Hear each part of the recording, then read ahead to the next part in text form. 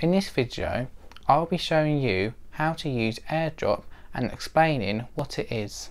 With AirDrop, you can wirelessly send your photos, videos, website, location and much more. You can send all of this to any nearby Apple device except for Apple Watch. But it has to be above a certain software version. For iPhone, it has to be above iOS 7, then for iPad, iPadOS 13 and above.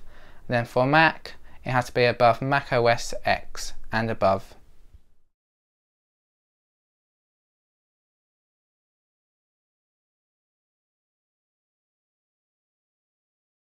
Here I have my iPhone with a photo that I want to transfer using AirDrop to my iPad. To do this, you want to open up the control center. With a phone with a home button, you want to swipe up from the bottom like this.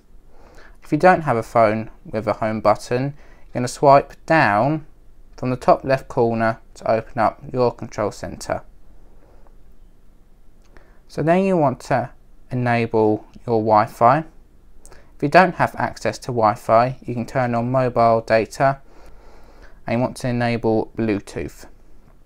And then you want to open this area up here. So you've got to do is hold down in the middle and to open up.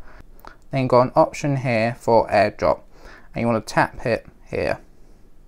Then you've got contacts only, where they can only send photos, videos and stuff like that. Or if you allow it for everyone, anyone in the public can send you any photo, website, video, anything like that to you. So what I'd recommend using is contacts only.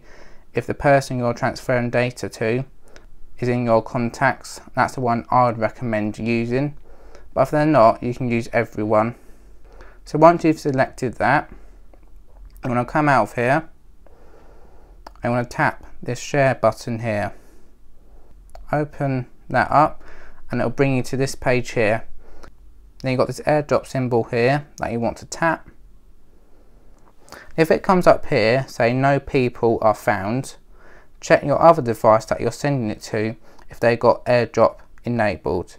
So I'm going to come to my iPad, open up the control center by dragging it down from the top right corner. And then I want to enable my Wi-Fi and Bluetooth. And I've got my AirDrop symbol here. I'm going to tap that. Then I'm going to allow it for everyone or contacts only if the person transferring to me is in their contacts. Then this here is my iPad, the one that I want to send it to. So all we've got to do is tap this here and it will start saying waiting, then sending. Then it'll say it's sent. And then I've got this photo on my iPad. This will be the same routine that you'll take for sending website links, your location and text for the person to copy and paste it into their notes or Word or anything like that. It's the same type of routine. Thank you for watching this video. I hope you found it helpful and that you enjoyed it. Please give it a like and a subscribe. And if you've got any questions or video ideas, please let me know in the comments below. I'll try my best to answer them and make it happen.